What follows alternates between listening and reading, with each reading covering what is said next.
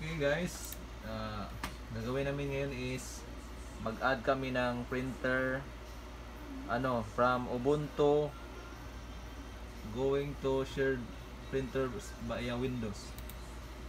Click na settings, punta tayo dito sa devices, then click additional printer settings. Okay, next click yung add, tapos click yung network printer, click find network printer, then host, lagay nyo yung IP address ng printer na nakashare yung printer. IP, yung host IP is 43. fine. So ang ginawa namin is ang host is Windows, tapos yung Ubuntu nag-add kami ng printer sa Ubuntu para makaprint yung Ubuntu namin, kasi yung Ubuntu walang printer, so kumuha lang kami ng printer via shared sa Windows na operating system. So hintay-hintay lang guys, sandali lang to, pero medyo matagal na sandali. Hintay ng ilang oras. Baka 3 oras to. Huwag naman isang oras.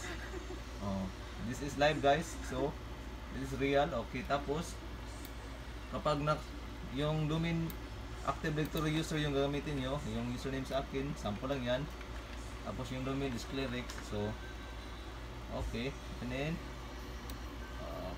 yun yung path, tapos click nyo yung verify kung accessible ba o hindi.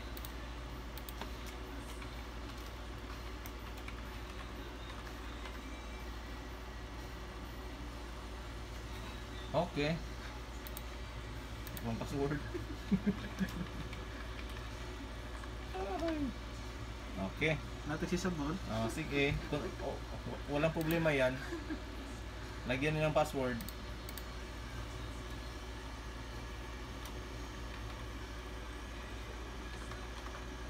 Username sa active directory user, tapos click forward, then search for driver.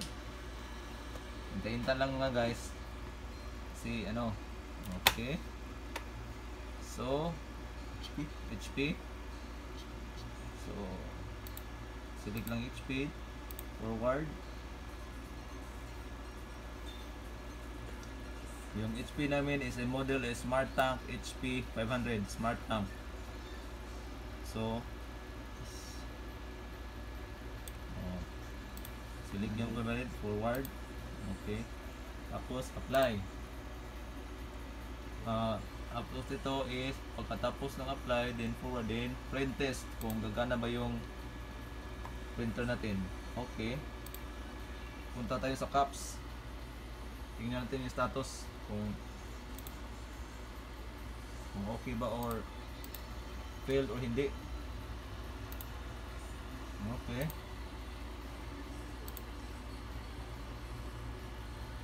Smart Tank.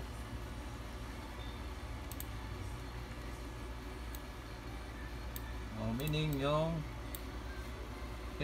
naka success yung print test namin, so kukunin ko yung print test. Tingnan nyo, wait lang.